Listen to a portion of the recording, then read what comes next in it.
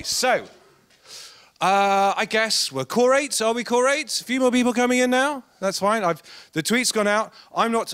For much of the day, I've been tweeting on the sessions as they go. I'm not going to be doing that right now, so I'm relying on you, gentle audience. You are our voice, our link to the outside world. You are our spirit creature, our animus, set free amongst the ether. Please do tweet. We are track B, and this is your panel. Your panel is... I'll introduce them by name, and then perhaps, actually, you could maybe say a little bit about yourself. Then that would save my voice, which has been running quite hard all day. So, Mr. David Lockie. Thanks, Ant. There we go. Sometimes just looking at them does the trick. So, I'm David Lockie, founder and director at Pragmatic. We're a Brighton-based specialist WordPress agency. Super cool team. You should come and work for us.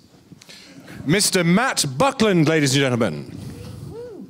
That's way too much to live up to. My name is Matt Buckland. I'm head of talent at a fashion tech company, as you can see, called List at the moment. You should all spend all of your money on List because it helps my options. Before that, I worked for Facebook, Bloomberg, ThoughtWorks, GetCo in Australia, China, India, always in hiring and always in tech. So that's me. Mr. Sam Cameron. Thanks, Ant. I worked in tech recruitment for many years. Externally, agency side, refrain from spitting on me, please. And internally for startups, most recently at DataSift. And I'm the founder of a job advertising startup called Allude2. And completing our panel this afternoon, Ms. Jessica Rose. Whoever's going woo, that's great. Sounds like there's a very polite ghost just going woo. So I'm head of developer relations with Dream Factory, but before that, and I still do quite a bit of consulting around talent, usually either one-on-one with non-traditional talent looking to get into or back into tech, or companies who have done something that they need to fix. Okay, so this is your panel. And this is our audience. Now, our audience will be a key part of this discussion today. We're going to open up the session with an exploration of some ideas that we, amongst the panel, have been discussing over beer, ping pong, sort of burgers that went cold, that kind of thing. And then we're going to open it out to the floor when we get to the halfway point. We'd like to know a bit about you. We've told you about the panel. So could I have a quick show of hands? Who here has come to this session because they are interested in hiring people? Okay, now who here has come to this session because they have an interest in getting hired? And you're allowed to raise your hands for both. Okay, that's interesting. It's a very, yeah, was there any hands on the panel? Anyway, it's a well worthwhile thing to do. I've often found that the best way to know how to get a job is to know how the people are going to hire, and vice versa. So what we thought we'd open up with is looking, and I'm going to give each of the panel a few minutes to discuss and think about what, from your point of view, is particularly special, or maybe not that special, but we think it is, because I know some of you work not just in WordPress. But what is particularly special about hiring in the WordPress space? David, do you want to kick us off with that one? I'll have a go. Go on. Thanks, Ant. So, where to start? Let's talk about how people get into WordPress, because I kind of fell into it by accident. I learned to build sites myself, and anecdotally, I'd say that's how a lot of people get in. There's no like WordPress GCSE or A-level. There are some courses online, but it means that we're hiring against a sort of unstandardized workforce. There's no, competing for the graduates of a WordPress degree course. So that's quite an interesting challenge in that we find people have come to WordPress from a content angle or a front-end angle or a back-end angle, or however they found their way to WordPress in the first place. That's kind of where their core skills often remain. So then it's taking that core skill set that makes them attractive and helping them kind of spread their skill set out to cover the gamut of what you need to be an effective overall WordPress developer. I think that's an interesting challenge. You never know who's going to apply for a job. this is not so special for WordPress, I guess, but like any kind of growth sector, is that there's a lot more demand for talent than there is talent available. So that's the challenge that we're all facing, I think, when we're looking to hire is, you just don't find 5-year plus well-rounded WordPress developers kicking around very often. When you do, it's a pretty easy decision if they've got the right fit with everything else, but we have to kind of help nurture and create the talent as well as just stumble across it, wait for it to come for us. So, confession time. I've never hired a WordPress person. That's terrible, isn't it? I feel I should get stoned at this point. Not stoned, but stoned. We could do both? We could take the edge off it. Later, party later. That's why I'm at the end of the day. So, yeah, at the moment my world is data science and Python and horrible big data, in inverted commas, solutions and all this kind of stuff. Before that, it's been anything, so as far as Bloomberg and C++ and all this kind of stuff.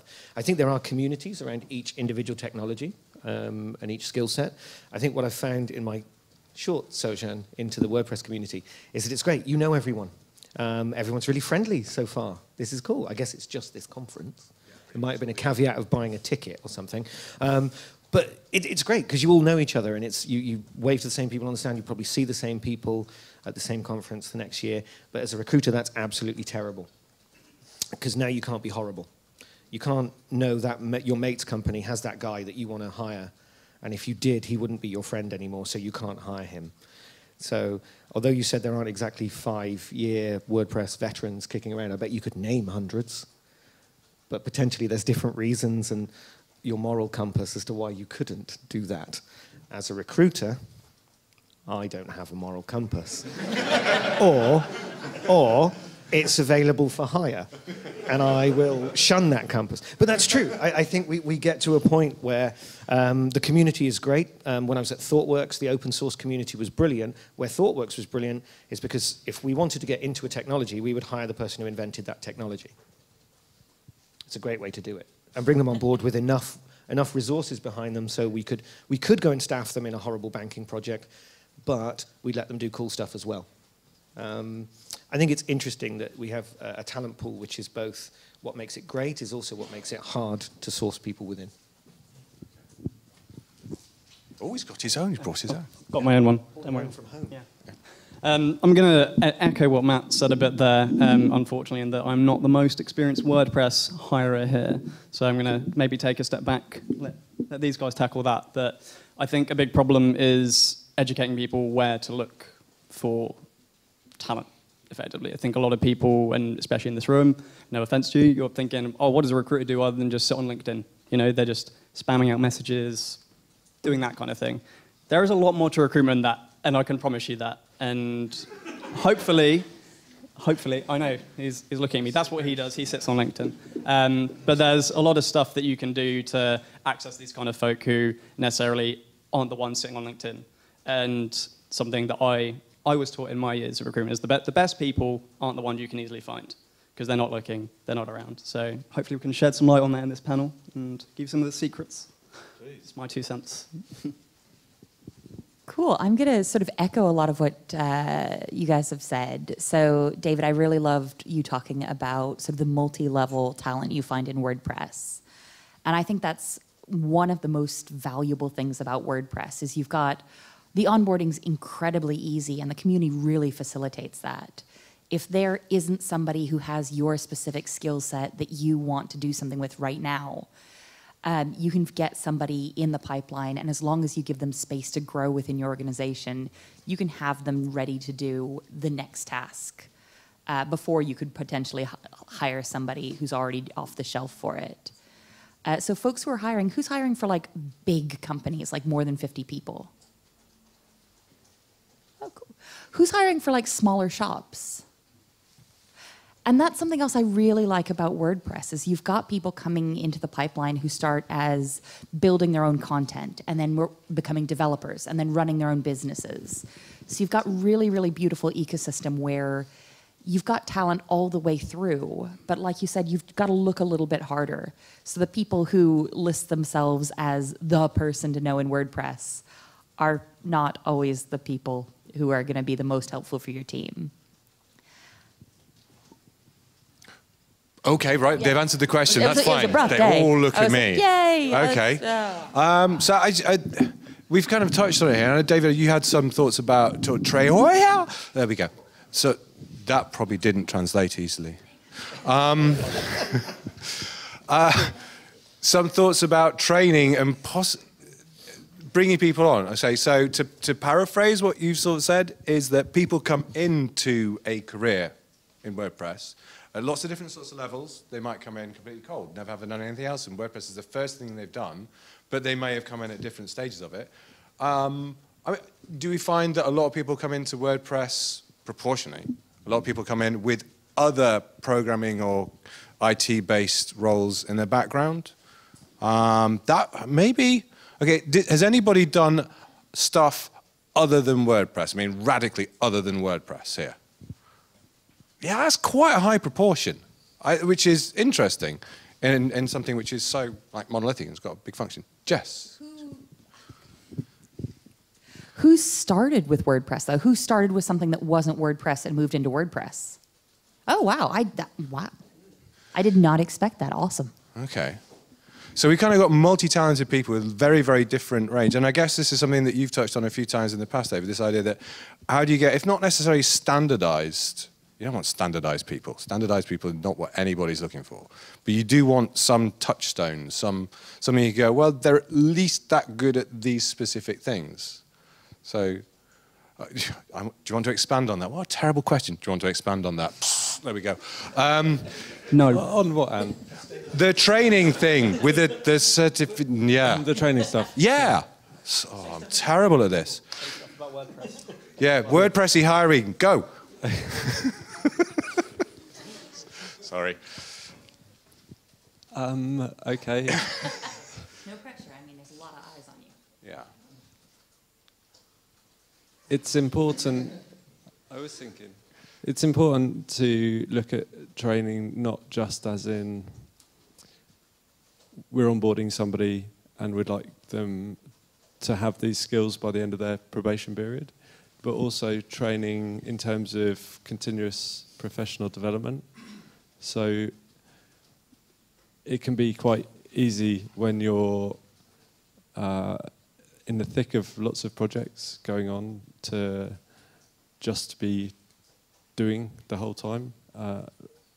One of the things that we're working hard to do is to make sure that everyone in the team knows where the next level is for them, what they can aim for, and how we can help them get there, so that there's like a continuous development in them as a developer in the direction that they want to go to. So we don't expect everyone to be like full spectrum, I'm not going to say the word full stack developer, full spectrum WordPress skill set. Mm-hmm. It's natural for people to prefer like a particular area, front end or database, or you know, it's JSON REST API stuff is going to take a pretty specialized skill set. So as well as getting that foundation in place, understanding what all the components are. So we have like I'm just going to give our website a plug here, but on our website, if you search Pragmatic WordPress Developer Skills Matrix, we've tried to brainstorm everything that we think is important to a WordPress developer, and that includes things like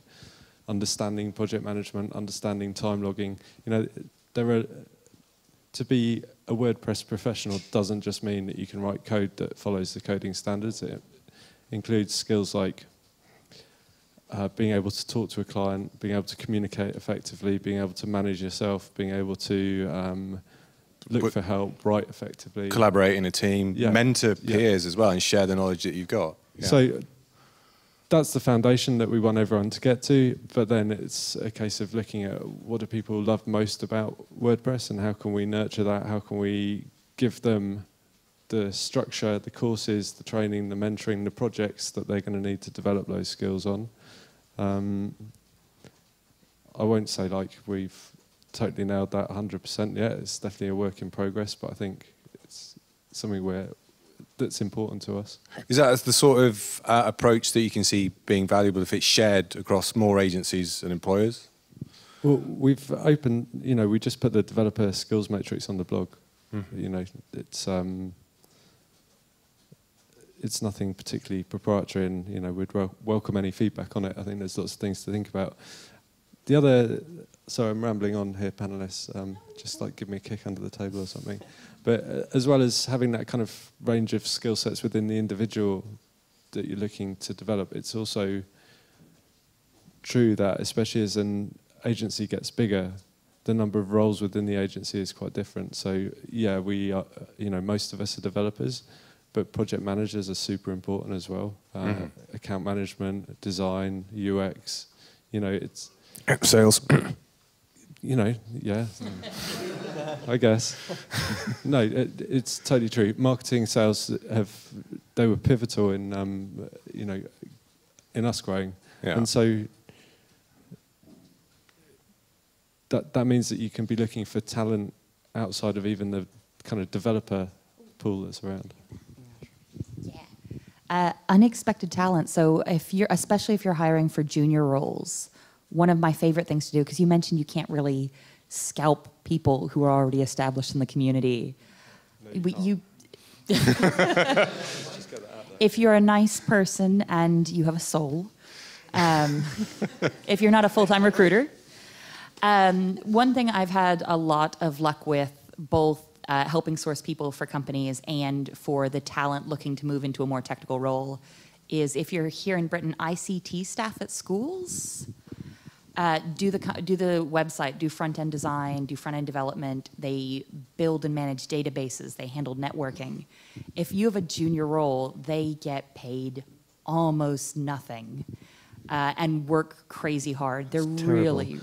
You're fine with not damaging another agency, but our children's futures. They should probably pay them more and appreciate them more. Pay you for that soul. No, it's like looking outside of established talent is a really, really great way to find people, and to find people that are going to be non-traditional and potentially stick around for quite a bit longer.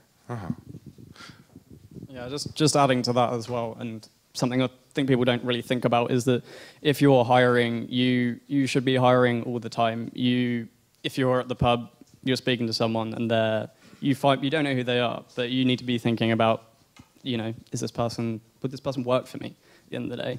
And people think that it's restricted in the 9 to 5, and well, when I'm at work, I'm going to look for this person, and it'll be solved then. Look on Twitter. You can hire people off Twitter. You can hire people off Facebook. You can hire people walking down the pub. You might hire someone who you've walked a dog with. I don't know. But just try and get out of this habit of thinking that it's just limited to these places where these career websites, these places that you'd think to look. A good example is meetup.com. Who uses meetup.com here? Anyone? Look at that show of hands. Perfect. Have you been through a meetup list before and looked who's attending? Any show of hands? A few people.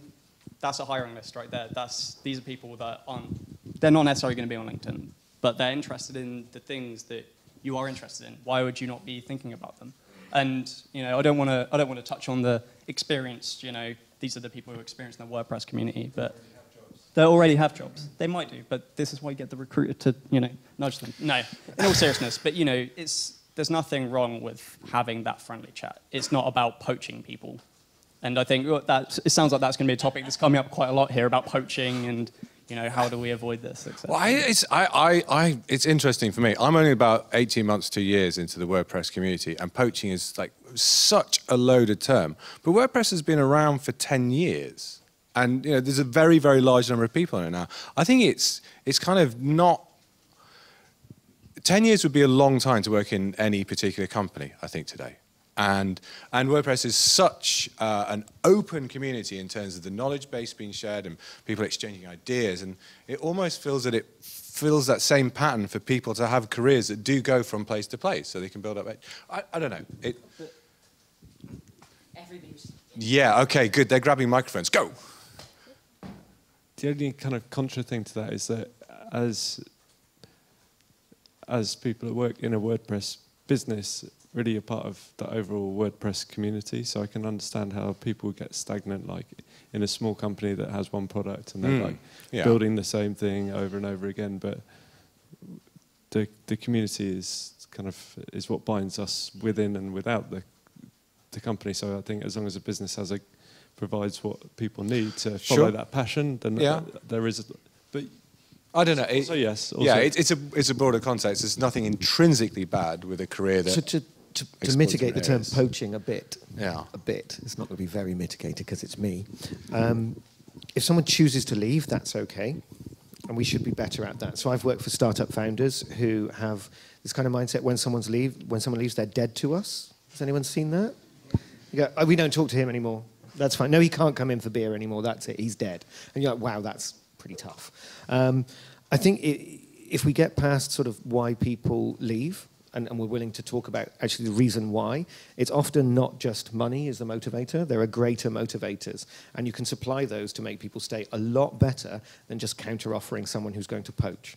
So I did a hideous blog post that everyone loved because hiring is so outdated, on Maslow's hierarchy of needs.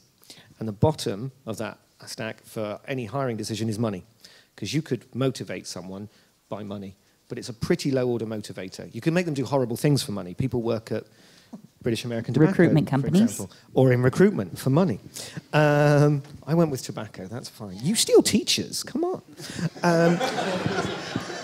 So you can motivate them there. But the sweet spot for any hiring decision and pulling someone out of a company, if you are going to entice, that's almost groom, isn't it now? I've gone too far. To entice someone away. Now it's basically a van outside. If you want to try and convince someone to leave their company, what are those drivers? And a lot of people aren't able to say, well, what would convince me to leave? They can't have that separation. So I think it's around, if you can offer someone something interesting and challenging and well rewarded, they're going to stay with your company. Those three things, that's like the holy triumvirate of this thing. But if something can be more interesting, sometimes if they're very technical, there can be a new technology to work on. It can be a new company that's doing something fantastic. And they'll leave for less money sometimes. I see that a lot. It could be the name of the brand. It could be that kind of stuff. It could just be money. The guy could be motivated by money. And that happens a lot too.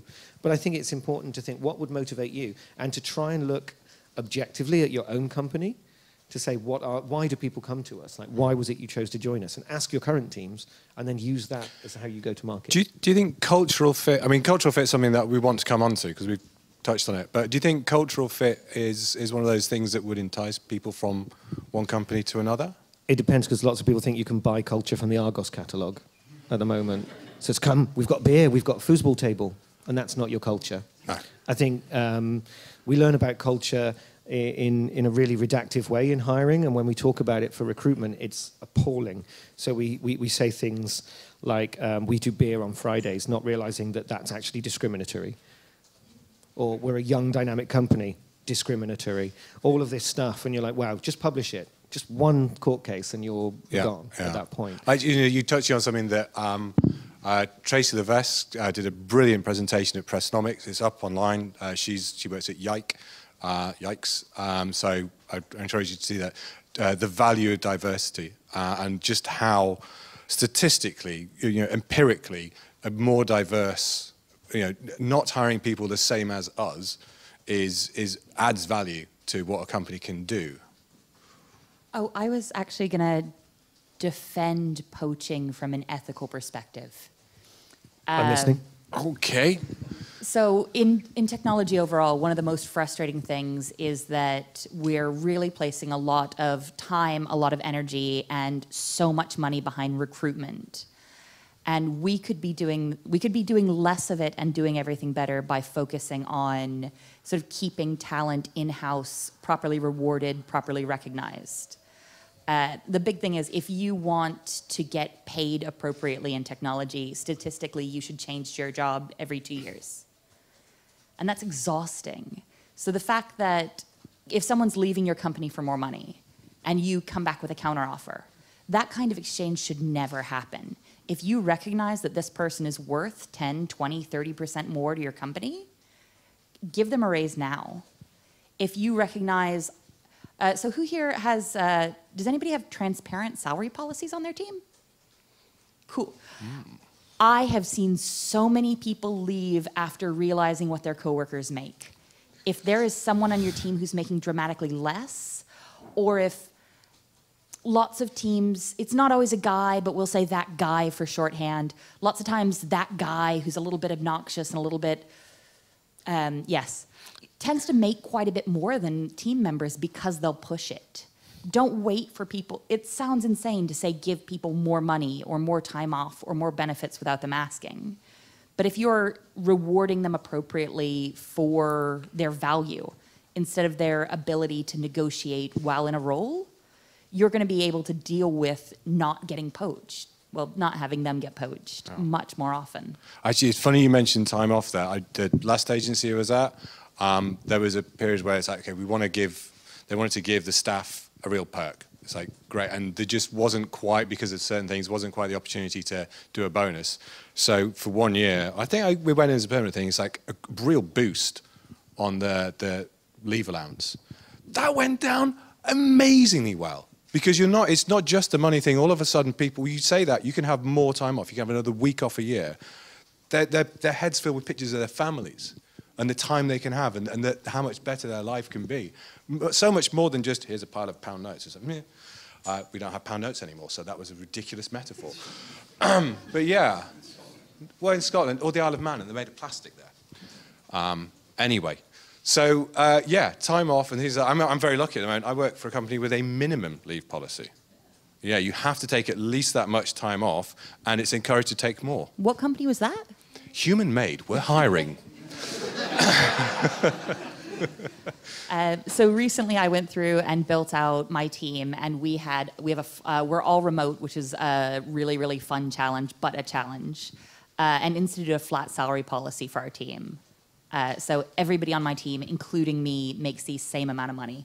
So you make what other people in the same role make, and you make what your boss makes, which is, we'll see how that works. Good luck with that. It'd be interesting. Are you going to be like blogging how that works out? No, I think I'll be really quiet. Okay. Okay. We touched on remote there. Do we want to touch a bit on the challenges with hiring remotely? Can I do one more piece? Yeah, on sure. poaching? So, Yeah, go on. I know we've been talking a little bit about poaching. I just wanted to sort of cut that off by saying, like, Don't steal my staff. no. And actually, it was sort of like a little humorous. Sometimes you repeat a few things and it becomes a big thing.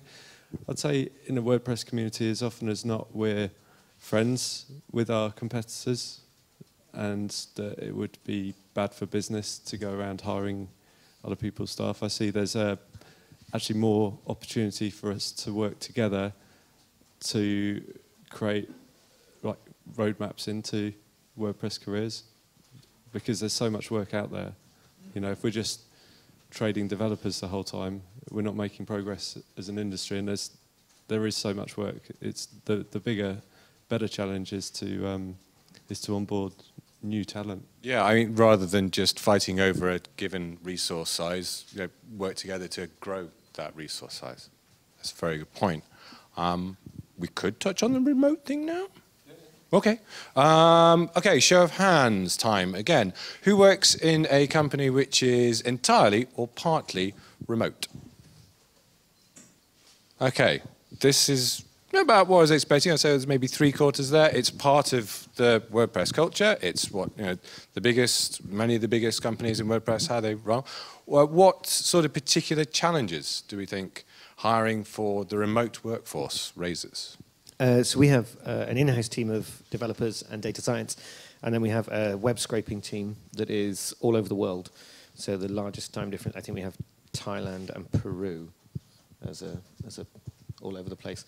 They are on holiday while they work, basically, which is not a bad life if you're thinking of we could hire. No, okay, I won't do that. That's fine. The challenge with it, obviously, is how you communicate. And when you're all in a room, it's very easy. There's almost information transfer by osmosis if you're all in the same room. Everyone knows what's going on because they can see the same board, they can see the same stuff, they're talking to each other every day. That team in particular has done a couple of different things. We use Slack, as noisy as it is. and turn off a lot of notifications.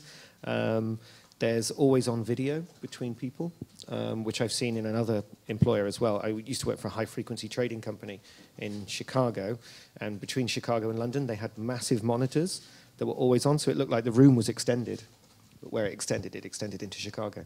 So it was quite nice. You had this kind of, you'd see them arrive in the morning and that kind of stuff. Really cheap. Actually really cheap, because it's just leave a Skype call open or something like that, or just a hangout, which was persistent.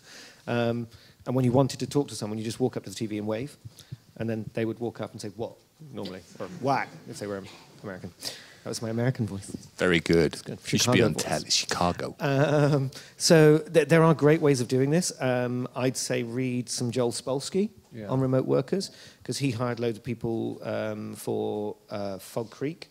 And those guys, one of the first things he says is when you get hired, he upgrades your internet connection in your house. And not him personally, I don't think he's there with pliers, but he pays for it and buys you better headphones and a better microphone. So I think it's about thinking of all those things that would cause friction, which is almost like the Chinese water torture of the death march of your career, because it's going to drip. Those little frustrations, eventually you just say, I don't care for this anymore. I'll go to an office.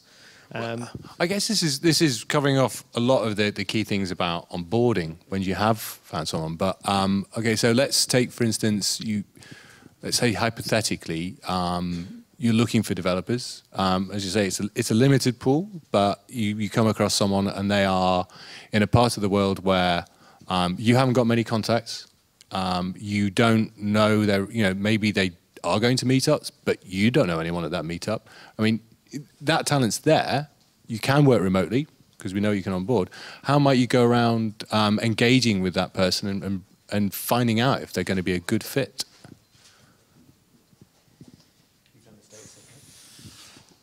There's hospital pass. He's passed the tough one to me. It's a difficult one, really. I'm going to step back here and talk about recruitment, your recruitment process in the first place, right? So if you have a recruitment process, show of hands actually, who has a recruitment process in their company at the moment? Not many people. Okay, that's a good thing. You want to establish this like loose process, right? You want to have a way of making it efficient for you to evaluate who is good for your company. I'm not going to delve into that because that's going to take forever as well. But a way to evaluate who is good for your company without it taking 5 months.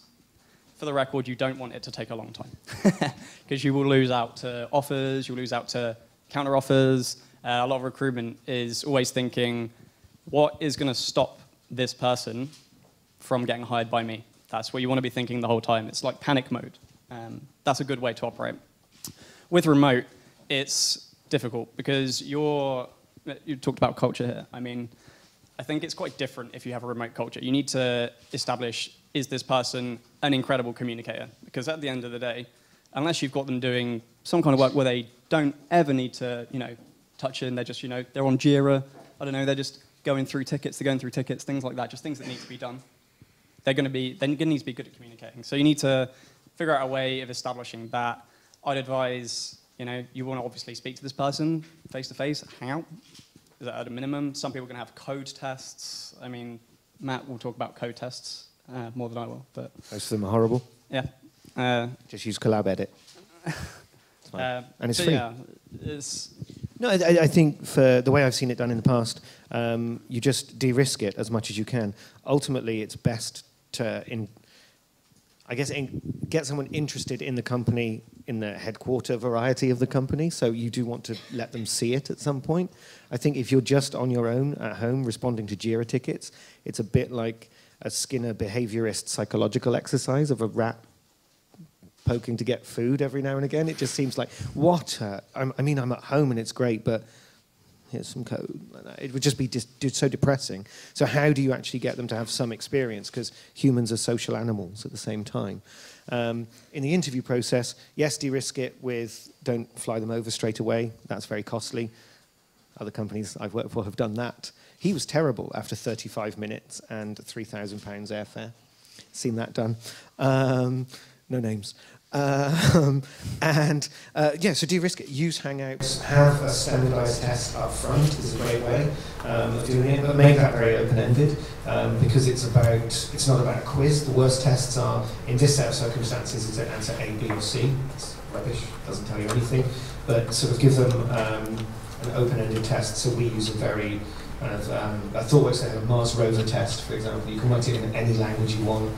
It was a basic test for object-oriented coding, like would you make the plateau an object, would you make a rover an object, is there a controller object, this kind of stuff. Any language you want. And then it was also struggling to find someone to mark it. It's like, who knows Lisp? No one. It seems they do really. But yeah, I'd say make the process lightweight, but also make it robust enough so you're doing the same thing with each person, because then you build up that benchmark. It's useless to have a process which changes in light of every new person coming in. Do you see value in trials?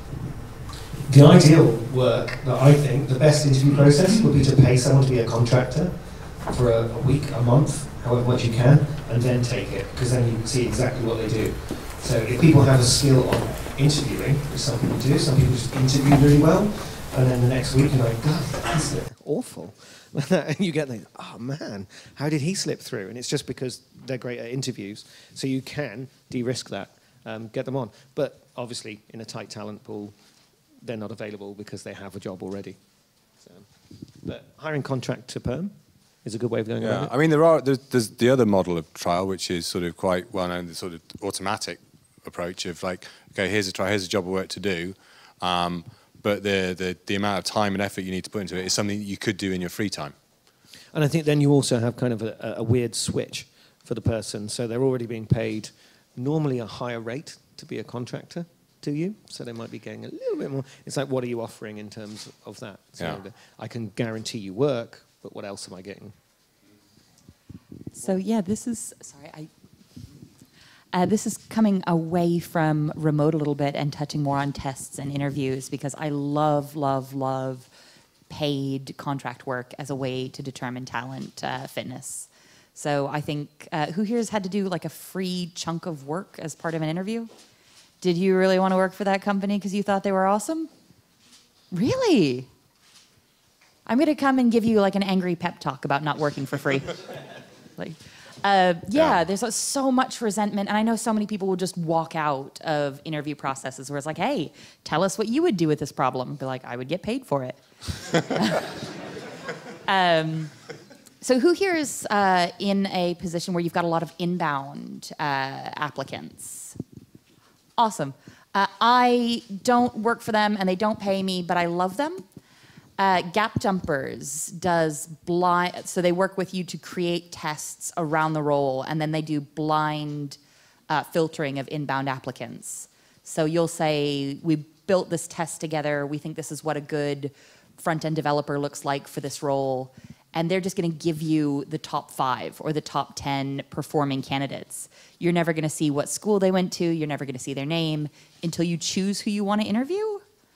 And that's a really, really great way of sort of, I hate the word meritocracy, so I'm gonna just, but go for sort of really testable skills that reflect the job.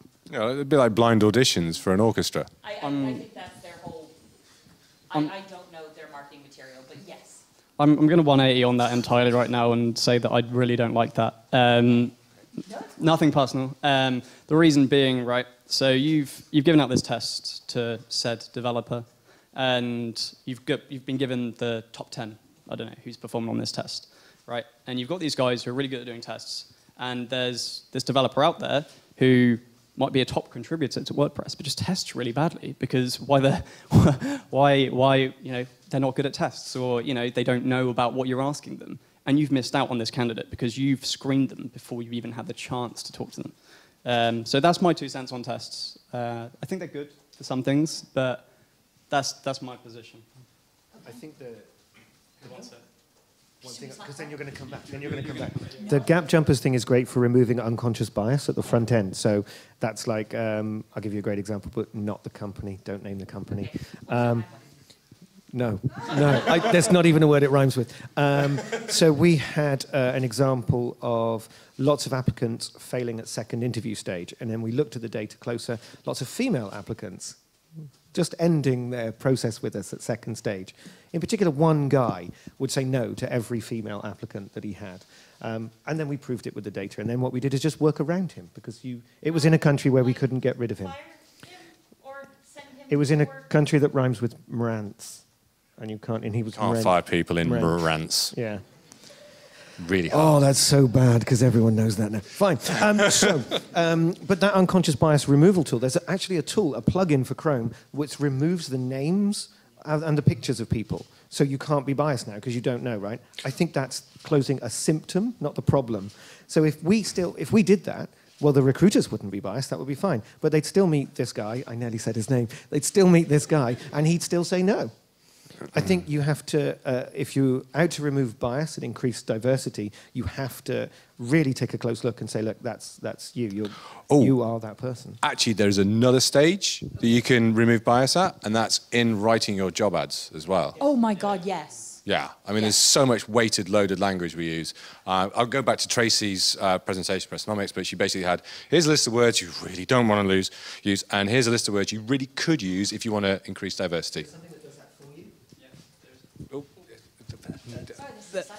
There's a tool online We that should have will, had a mic in each. fact, do this for you for free, which we can tweet out later, I guess. Yeah. So you don't, Textio, there you go. Little plug, sponsored by Textio.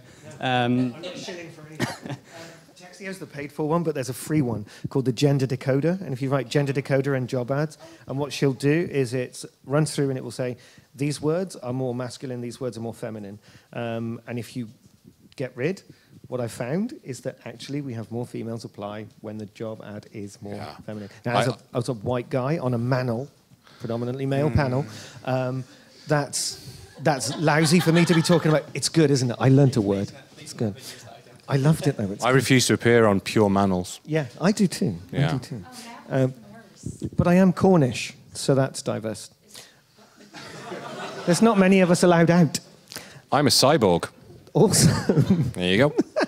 and of the neckerchief persuasion. So That's because of the. I'll explain later. But it's so there are brilliant tools out there that you can use to do this, even if you are the most undiverse person in the world. Never hire ninjas. Bad word. Gurus also. Rock stars. Kill them all. If I can tell everyone to stop doing anything, it's I hate bullet points so much. So when you're writing your job descriptions, and you guys can jump in and interrupt me and tell me I'm wrong. But so has anybody seen the HP internal applications data? Oh, that sounds horrid. Yeah, Okay. yeah.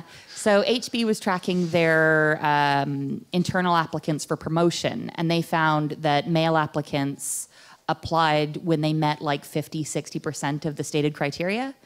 And they found that female applicants were waiting until they met more than 100% because it's a checklist. Of course that's what they're looking for. They want someone who can do all of these things. Those are recommendations. Who is looking for a job? And can I say Yeah. yeah. I think the microphone picked it up anyway, so we're good. You can say it again if you like.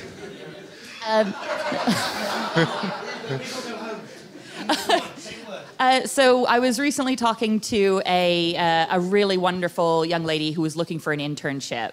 And she was really upset where she's like, yeah, you know what, it's an internship for first years, but they want all of these different skills. How am I supposed to get these before applying? And I was like, no, all of the bullet points on job descriptions are bullshit. No one is if you're writing your job descriptions like that, stop it. I hate it more than anything, and it will make me hate you. You don't want that. What I really love is I've seen a couple times people who write job descriptions where they say, like short paragraphs. So say, within the first month in this role, we expect you to be doing these things. Within the first 3 months, we expect you to be doing these things. And within a year, we'd really love to see these things happening. So everybody says they're hiring for the potential to learn, and we do a really bad job at it. But what you're saying is, we need you to be able to do these things. We're looking for this type of person, not this checklist. David, you had a really nice sort of 3-word list of things earlier. I'm really tired. Their aptitude and what was it? Aptitude, attitude, and fit with the values. Yes. Okay, that was a good list. Fit with the values. Actually, we're really into our last little bit. Did anyone? Oh, okay. Oh, really fast. Can I touch? Yeah. Like, I feel like I'm swearing into a mic more than I should. One of my favorite things in interviews that you guys can probably tell me is wrong if it's wrong. I love making, especially middleweight and above people, pair program on technology they're not familiar with. And I love making them do this with someone who's ideally an intern, somebody very young and very adorable, or a junior developer, because you would be shocked the number of times that people will be straight up assholes. It's a really great way to test whether or not people have problem-solving skills, what their communication patterns are like, whether or not they're able to learn during a task. But you would be maybe not shocked, maybe just gently resigned and horrified by the number of times they will straight up yell or be abusive with you've got to tell the person they're pairing with that they can't get fired from this. So just say, hey, you're gonna do this, you might get yelled at, we'll buy you some cake later. But it's an incredible way to see whether or not somebody's gonna be absolutely horrible to work with day in, day out. Okay. I think have we touched on the culture thing? Because you've talked about fit with company values. I think there's culture. We touched on diversity. So how about, for the last bit, if it's cool with you guys, we've got 5 minutes. Anyone got burning questions out there right now? Okay. Oh, we have got burning questions. So I was going to do the culture thing. I bet he covers it anyway. I'll jump down, show our hands, and we'll get a couple of questions in before we finish in 5 minutes. Is that cool with you guys? All right, okay. Yes, sir. What is your $1 million tip to make sure that your employees do not run away? Handcuffs. Golden Just handcuffs. No, interesting, well-rewarded work. I mean, just get them something that they want to do and reward them for it. And recognize them when they do good stuff. Our recognition, yeah. I'd say as well, if you're an employer and have people currently, and be looking at who's doing what, and make sure you're not just rewarding the people that are loudest, but the folks that are actually facilitating getting stuff done.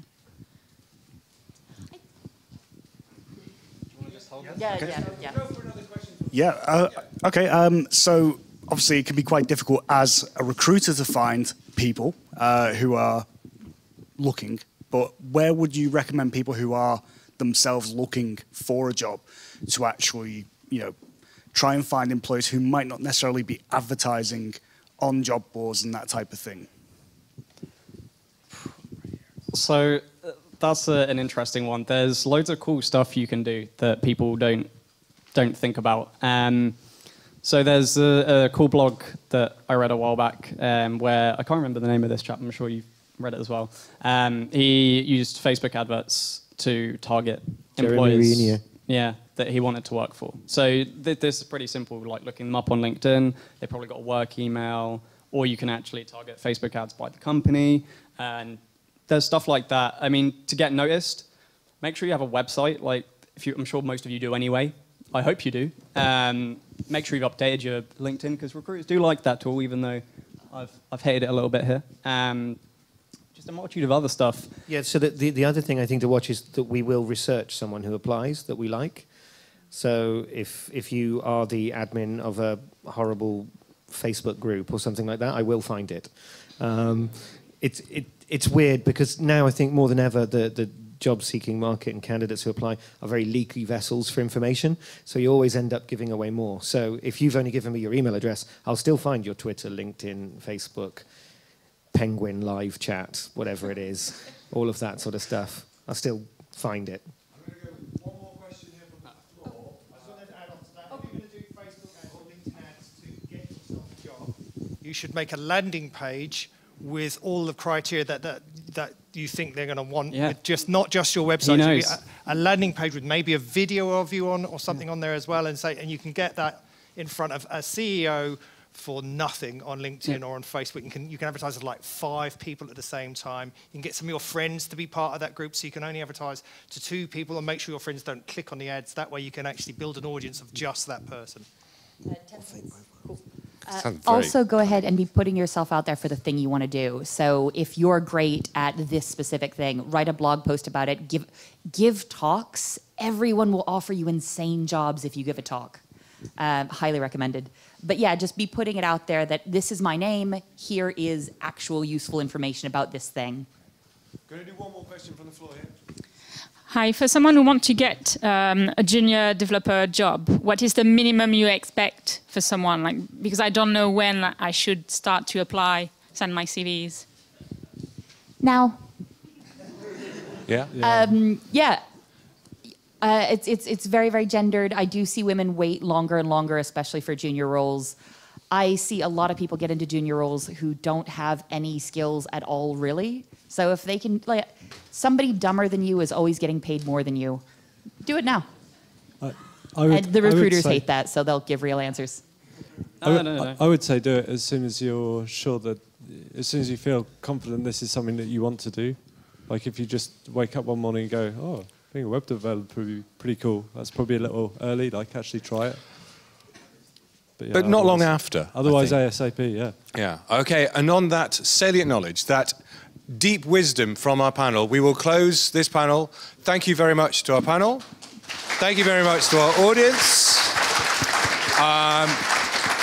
Thank you to the fabulous volunteers who've helped us out.